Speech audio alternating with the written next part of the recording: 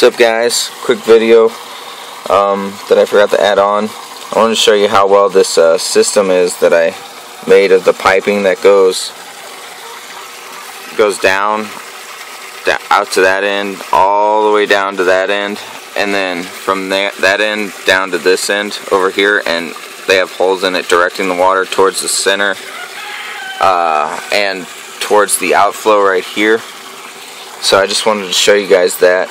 The only spot that doesn't have those pipings is the only spot that's collected gunk and whatnot, so that gunk right there, I'll have to figure a way to clean that out.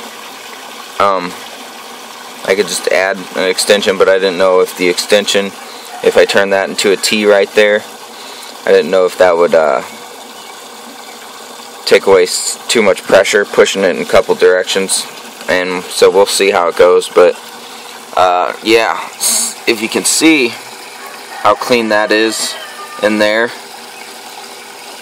as far as the rest of the bottom goes, it's doing a pretty good job. And you guys saw my radial flow filter, how well that worked. So yeah, it's working out pretty well. So I just wanted to show you guys how well that was working out, and maybe you could use that if you wanted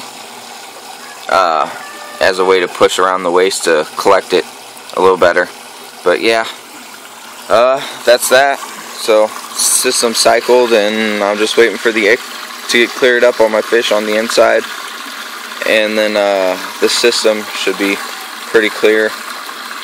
I'll have to do like a half water change like I mentioned to get the salt levels down to, you know, for the plants to grow better.